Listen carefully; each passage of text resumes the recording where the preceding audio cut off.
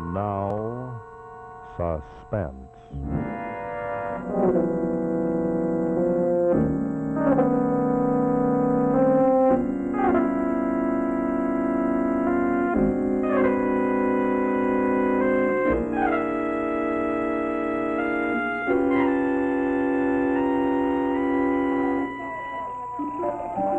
And there I was, a bag of skin and bone, lying on the banks of the river Orinoco, with an arrow wound in my boot.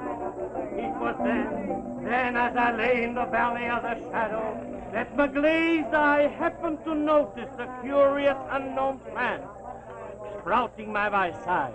I stretched out my shrunken hands. I was starving with hunger. I broke off a sprig and chewed it down. Then, lo and behold, the miracle. Believe it or not, within 15 minutes, the fever had left me, and I was a new man. Yes, my friends, manna fell from the blessed sky. For there, within my grasp, I held a panacea to end all human ailments. I prudently gathered an armful of the precious herb and reached civilization. Ever since that happy day, it has been my mission to manufacture it in the form of pills and sell it in the marketplaces of England. Now here within this little bottle is the distilled elixir, which we may purchase for the price of only 1 shilling a box. Now who will be the first buyer? 1 shilling is the price.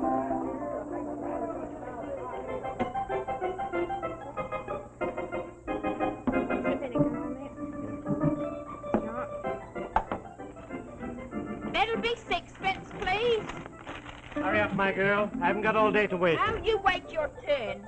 Who do you think you are? Henry VIII or the fat boy of Peckham? That's quite a comedienne. She ought to be in the music hall. You got the looks for it. Oh, thank you for nothing. Now what'll it be? Added, whiting, place, or... Well, when I first came in, I fancied a nice piece of Dover sole. But now that I've seen you, I can think of something I like better than fish. Such as? Such as a little kiss to whet my appetite. Here, you take your hands off me, you... That's a nice little flipper you got there. What's your name? Beatrix. My friends call me Bee. Bee, eh? A little honeybee? Oh, you ain't all got a nerve for a stranger. Here, you're gonna stand there all dirt chewing the fat. Oh, anybody think he'd got the place? All that's the matter, please. Say, who do you think you're pushing? I don't think I know. A fake, that's who I'm pushing. A fraud. Who is a fraud? You are, you great fat bladder of lard. I happen to work in the chemist shop here. I took his panacea, as he calls it, to my governor. I had him analyze them pills. They're nothing more than bicarbon sugar. Bicarbon sugar, that's what they are. Take back those words. Dr. Potterson. Dr. Maillard. You're a dirty lying quack. Come on, now, you must go. Hey, let go of me. Sit down. Easy now. Good riddance. He sold his last pill in Hollingford. Dr. Blasted Potterson. That's right, now you drink that up. That's a good one. And here within this little bottle is the distilled elixir, which you may purchase for the price of 1 shilling a box. Now, who will be the first? Who will be the first customer? Hey, White, it might be a good notion to buy some from him. Then he might remember you later when we get down to the real business, eh? Yes, but you'd better stick here. I don't want him to see you yet. You'll need all your wits about you for the job you do on him later. I won't be long. I'll do it. That's them, all right. Clean-shaven, dark complexion, 5'9", check cap. And the girl. Red hair, pretty, turned-up nose, check skirt, straw hat, stockings beige. I wonder why they split up. Oh, we've got to keep our mince pies glued on it. The inspector says we must not let them out of our sight. And when Scotland Yard moves in on a job, you can take it from me, they're likely to be pretty slippy customers. What about you following him and me following her? Skirts will be your ruin one day, my lad. And I'll tell you what, as your superior officer, you will follow him and I will follow her. The price is 1 shilling. As a special offer, I'll make it 9p. I'll make it 6p. But 6p only to the first buyer. Officer! I'll pay Suspense. I'd like a box of your pills. Your round physique is a very good advertisement. You, sir, do honor to your forefather. I'll tell you what I'm going to do. I will give you this box, and I will give you back your 6 pence. Take this at concentrated health as a gift from me to the most sensible person on the entire village green. Thank you, sir. That's most generous of you. I hope you have a very good day, Doctor. Best of luck. Who will be the next? Yeah, I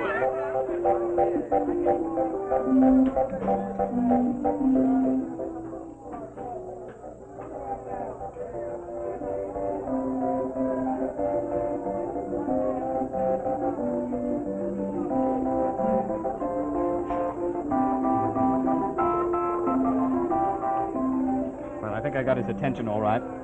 He'll remember me. Good, let's go over to the Crown Boys. They're set to be there within the hour. Come on.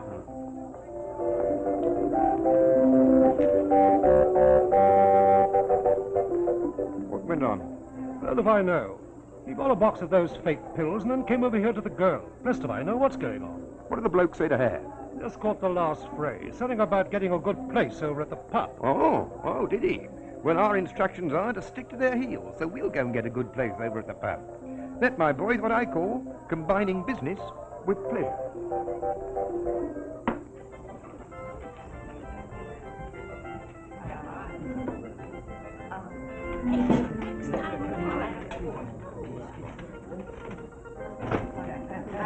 Hi, Mum.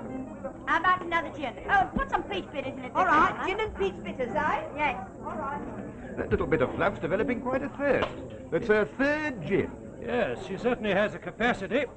Can't you use any word under 3 syllables? Good evening, my good. Oh, Master Thomas. Good evening, my fellows. What you going to have, Doctor? As per usual, double martell and dry ginger. Yeah, Mum, I'll save you the trouble of my drink. All right. Oh, I'm sorry. Yeah. Thirsty weather, eh? Yes, a bit too thirsty for me. Well, you're in the best place in the world to put that right. Yes, it'd be better off if only for me another drink. Won't he? No, not him. He's afraid I'll get drunk. Now I ask you, do I look the type of woman to you who gets drunk? I should say not. Here, have a drink on me if your fellas mean to give you one. Hush, be quiet. He might hear you. Then he'd knock you down. Who, him? Yes. Don't tell me this is your consort. I seem to know the face. I was your first customer. Why, of course. The most sensible man in Gladwin. You sure showed a lot of sense to pick this high-stepping filly for your wife. I suppose I did. Better watch out.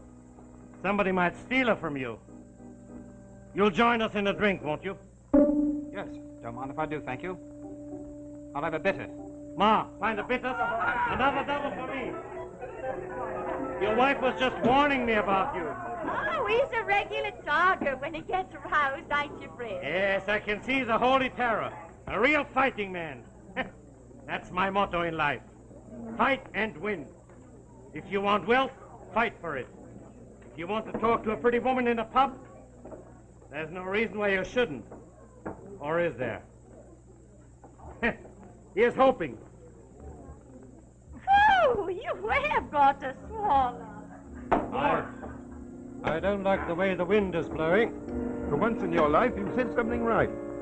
It's going to be a stormy night.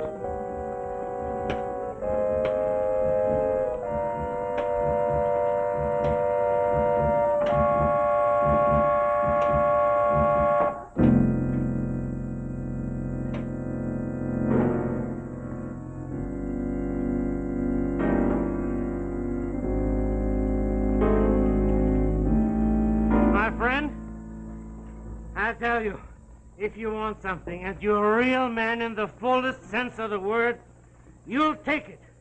I make my own rules in life. Here, feel that muscle. It's strong as iron. I wager I could kill a man with one blow of my fist tonight if I was driven to. Kid, well, I wouldn't want to get in a fight with you, my lad. My dear, you'll never have to be afraid of me in that respect. I've never raised my hand against a woman in my entire life. But if it's a man I'm up against... What would you do, Doctor? Do? That wouldn't be nice for a woman to know. Oh, What's so funny? You was funny, that's what. We ain't all fools, you know, even if we do buy you sugar and soap pills. What do you mean? You're a bragger, that's what you are. I'll wager that you've never done anything in your own life. I'll tell you, when I was attacked at the Amazon by wild Indians with poison darts, I put 3 of them to sleep with my bare fists. In foreign places, it's here what matters. My wife's quite right. If you was to kill a man in England with your bare fists, you'd be caught by the police and you'd swing within 3 months.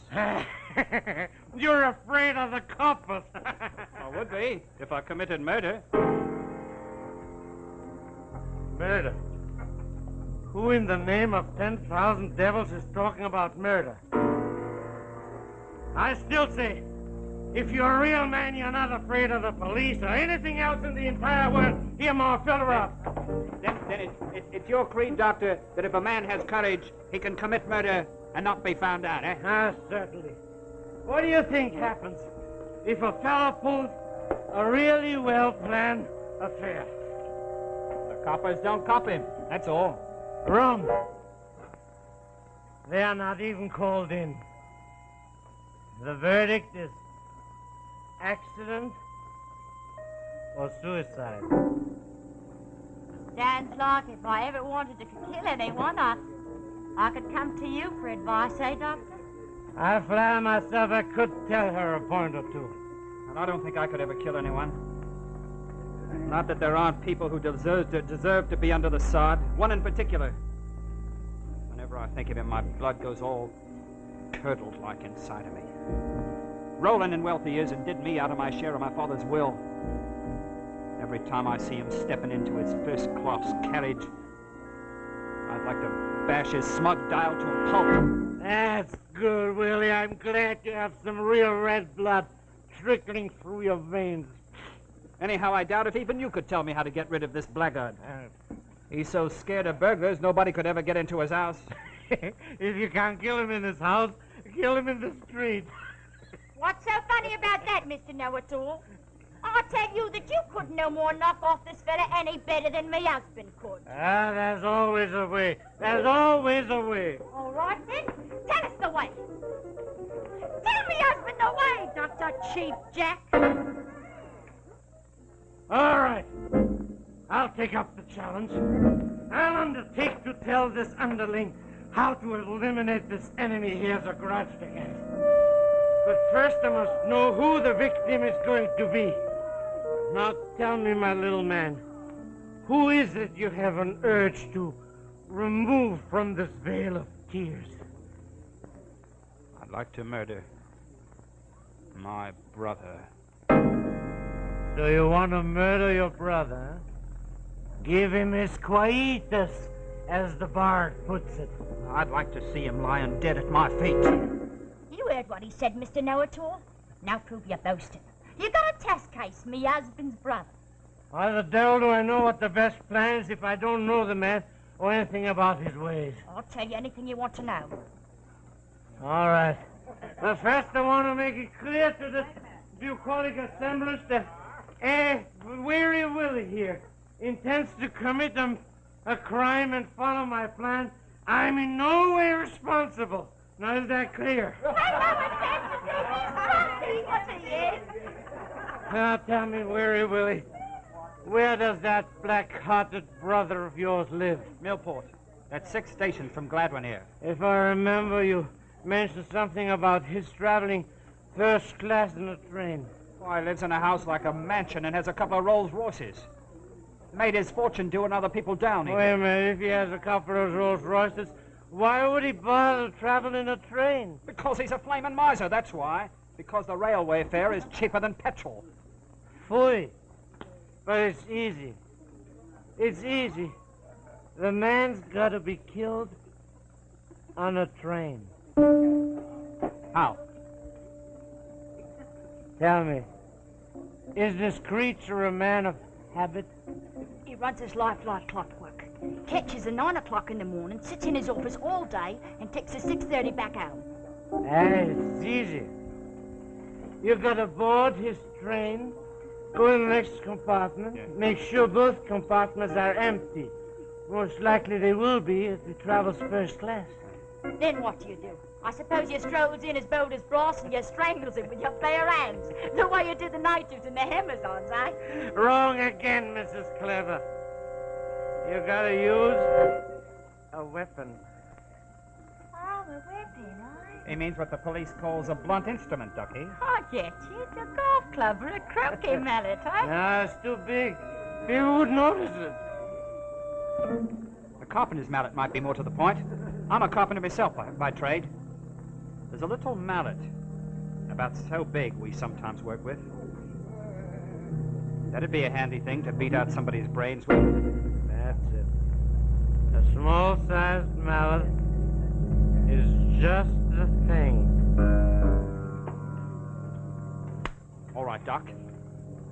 So you've got your weapon. You're in the train, by yourself. The man I want to kill, my brother, is in the next compartment. So what? What do you do next? I'll tell you.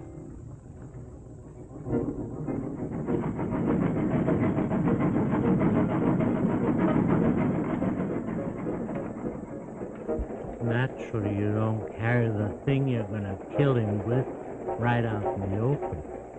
It's gotta be hidden. So you carry a bag. A black Gladstone bag for choice. It's sort of proof-safe. Then what do you do?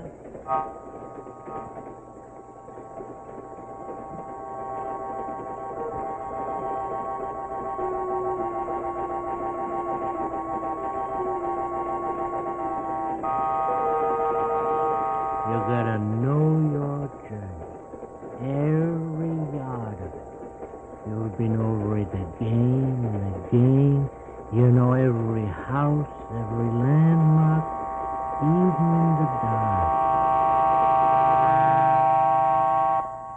All right. So you goes in the corridor and waits. You knows the route. But tell me, what's the point of the waiting? Yes, why don't you dash in and finish him off pronto? The sooner the better, I'd have thought. That's just where you'd hang, Weary Willie, and I wouldn't. You know, it's night, but still people are always watching trains. Little kids from back windows. You gotta wait your opportunity when no one can see you. And where might that be? There's a good-sized hill between Tweedle Station and Oxney Flitch. That's right, Doctor. Now, how does a train go through a hill, huh? It doesn't climb over it. The tunnel, of course, the tunnel. That's a brilliant stroke, Doctor. Did he get it? They're certainly getting a plan out of him.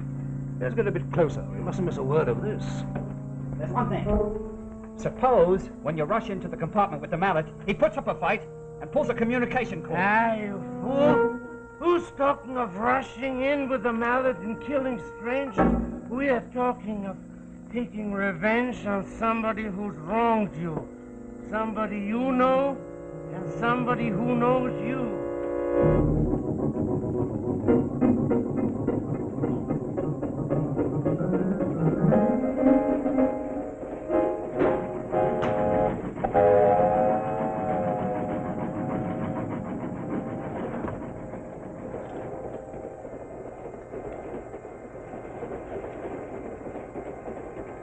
Oh, you. When have you taken to traveling first class? I've had a bit of luck. Fortune smiled at me at Ascot. I won £3,000. What are you going to do with it? Blow it all back to the bookies? Oh, no. I've seen the light. I've learned my lesson. I'm going to buy me a little tobacco business. Well, I'm very glad to hear it. For my sake, as well as yours. From now on, perhaps you won't keep pestering me for cash. And drop this ridiculous notion that I've cheated you. I will never disturb your peace again. From this day forth, I promise, you can sleep sound.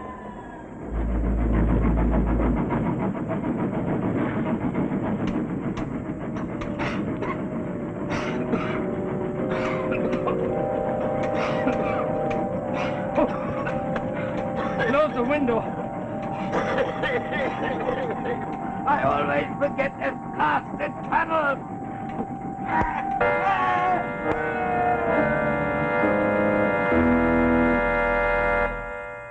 That seems pretty watertight, Algernon.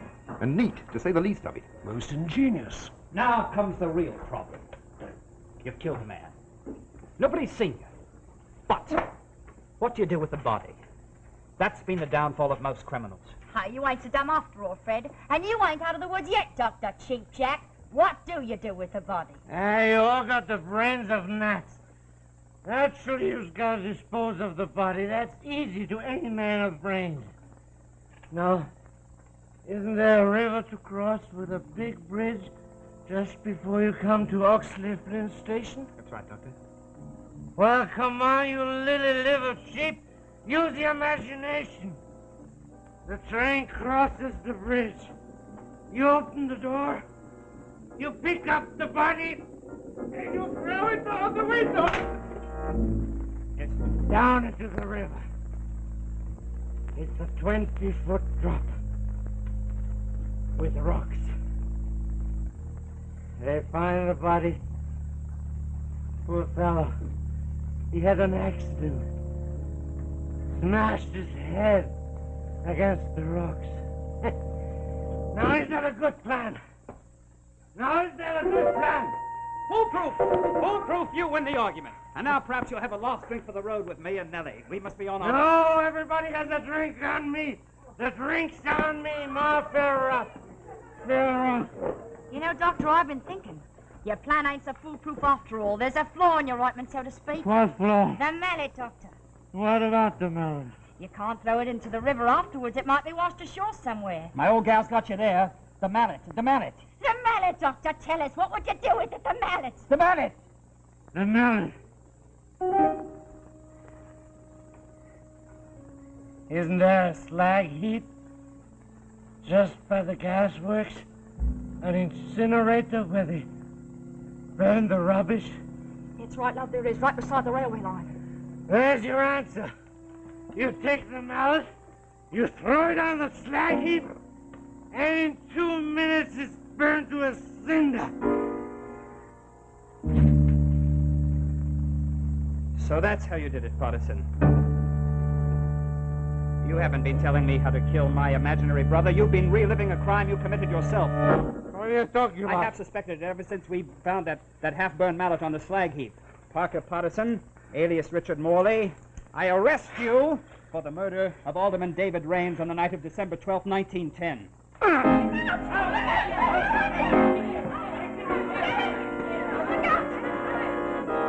Nice work, boys. Thank you. Nice work. Always proud to cooperate with Scotland Yard, sir. Who the devil are you? Scotland Yard. I'm a detective, and this is my wife. May you both rot in. That will be your privilege, Partisan. And incidentally, I don't accept gifts from murderers. Here is your life-giving herb, although I don't think it will do you much good when you're dangling from the end of a rope. Take him away.